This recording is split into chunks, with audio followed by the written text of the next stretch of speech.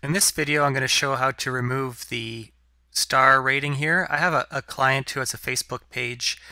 This is actually the second page they've created because they have some spammers, some kids who keep adding one-star reviews to their web page, their Facebook page.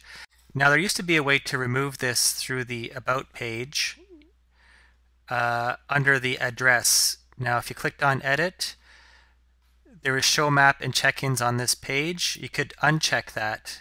It actually looked a little bit different before. It said show map, check-ins, and star ratings. You could uncheck that and it would remove the ratings, but that's no longer the case. So now, I don't know if this is the best solution, but because you lose some of the functionality of having a business page. But again, under the category, this is where you have to change it.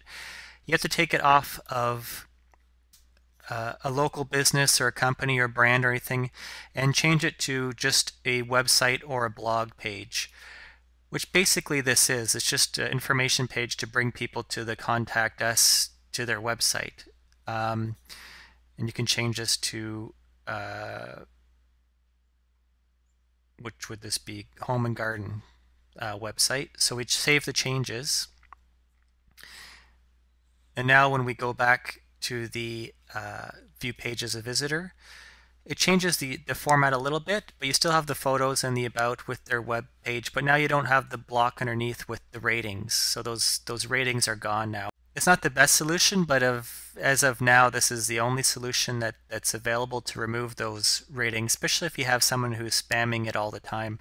Because creating a new page didn't even help this. Those people found it again, or that one person who has multiple accounts keeps spamming their page. This is obviously not the best solution since it removes all ratings from your Facebook page.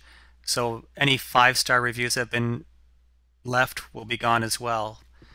But it is a solution that might help some people who are being spammed by people with 1-star reviews, or if you just don't want to deal with having reviews on your Facebook page.